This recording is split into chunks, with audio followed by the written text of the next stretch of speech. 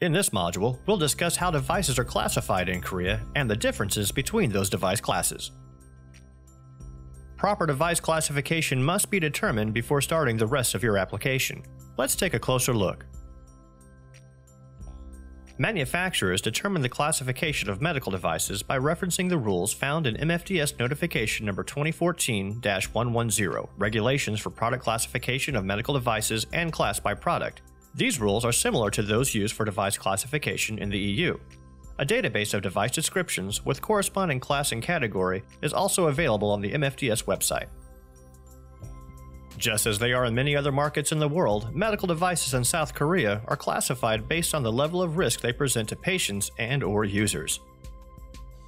This is determined by examining different criteria, such as the duration of contact with the body, degree of invasiveness, and local versus systemic effect.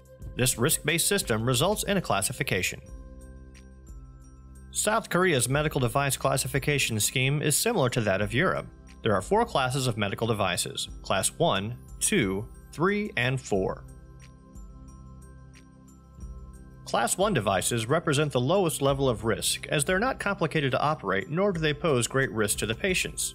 All non-invasive devices are Class 1, unless one of the Medical Device Directive rules states otherwise. Examples of Class 1 devices include a scalpel, eyeglasses, or a stethoscope. Class 2 devices pose slightly more risk. Examples include an island dressing, examination gloves, or a thermometer. Class 3 devices introduce an even higher level of risk. Examples include insulin pens, laser scalpels, and dialysis machines. Class 4 are the highest risk devices. Examples include a pacemaker, heart valve, or breast implants. The next section covers some of the entities involved in the registration process.